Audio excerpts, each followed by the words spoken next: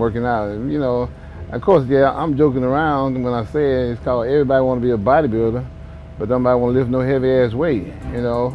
And that's true, because, you know, you look around at all these guys, everybody want to be a bodybuilder, and then they think, oh, I just go in there and lift a few weights, you know, do a lightweight diet and I'll be all right.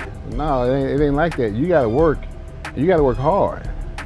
Like, you gotta work harder in the gym than what you're doing all day. I worked harder just in that hour than I did the whole 8-10 hours of my shift at the police department.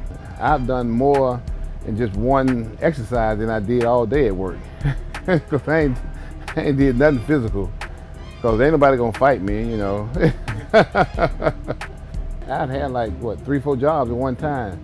Bodybuilding, working at Denny's, working at the apartment complex, and working for the police department. That's just, you know, how determined and motivated I was to succeed even back then.